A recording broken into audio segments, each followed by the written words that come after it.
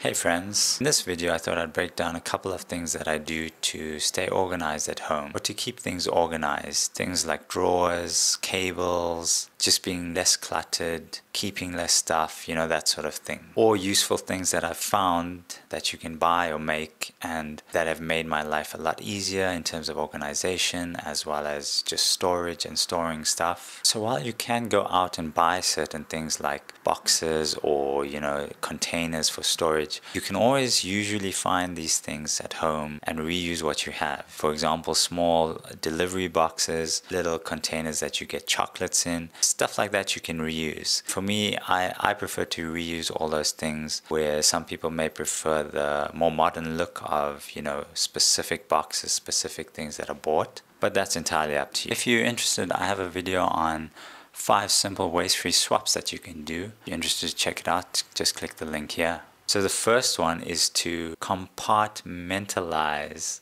your drawers. By using small boxes or containers for drawers and placing things in those little containers in the drawer, it makes it so much easier to keep stuff organized, keep it neat. It's so much easier to find things, because what I found was you'd have a drawer, you'd organize it, you'd put everything nicely in it. After a few weeks or months, it ends up just being all together, and obviously depends what you have in the drawer, but a lot of the times it all becomes shuffled and things are everywhere, and that means every few months or every few weeks you have to go and reorganize it, do it again. Whereas using these compartments, I find it really stays a lot more organized and it stays a lot neater. You have a certain place for certain things, and whenever you take stuff out or put it back, it always goes back into that same compartment and that same space. I like to use boxes that I have lying around the house already, or little containers that I have that I'm not using, just to get them reused and give them a little bit of a purpose. Many stores have little containers, little compartments that you can buy. You want a certain look if that's what you're more worried about. So the second thing is cable organization. You can always go buy these specific cable organizers, cable clips and stuff like that. I find that these paper sort of clip things work really well for my purpose. There's quite a few sort of clip things that you can actually reuse or use to organize cables. A YouTube search will find plenty of different ideas and really good ideas. For me, this clip really helps with my cables just on my desk for my phone and my watch. Number 3, the third thing is these little shelves, metal shelves that you can just slip under your cupboard shelves. Really help with adding a little bit more space in your cupboards if you need it, because usually you don't really fill up your whole entire shelf in your cupboard. So there's usually that space at the top. And if you have a few extra things, these under shelf shelves actually help a lot in terms of giving you a little bit more space in your cupboards. I'm not saying you should add more stuff and keep more stuff, but sometimes we have a small space, so these definitely help for that. Likewise, these little metal shelves that you can put in your kitchen cupboards or anywhere, that give you that extra space to use the extra height in your cupboards, really go a long way. I've found that I've been able to maximize a lot more space in my kitchen cupboards just by using these shelves. It really helps again to maximize the space in the cupboards and use that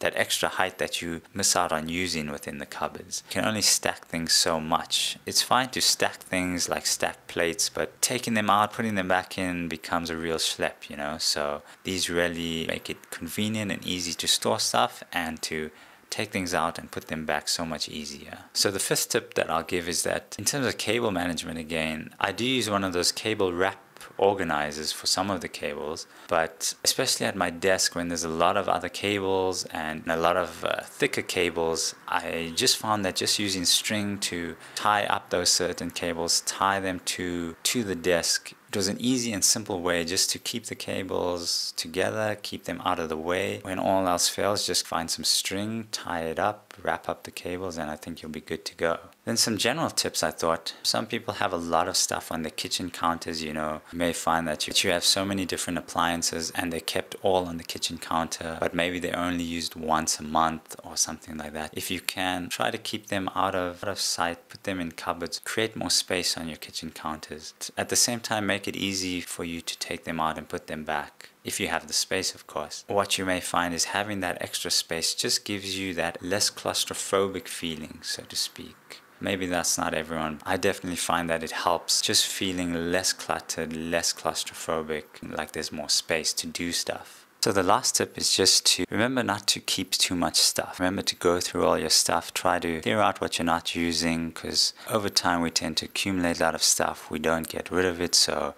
it just sits in our cupboards, accumulates space when, you know, it could be out there being used by someone, being put to good use, not occupying your space. So always remember just to, every few months or weeks, go through some things, whether it's a small drawer, small cupboard shelf, whatever the case is. Good way is to sell your stuff, put it on Facebook Marketplace, easiest place to sell. So yeah, so thanks for watching. I hope these tips were useful.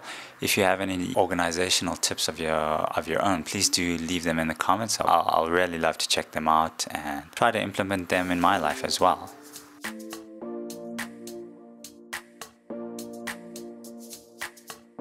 So the first one is to compartmentalize. So the first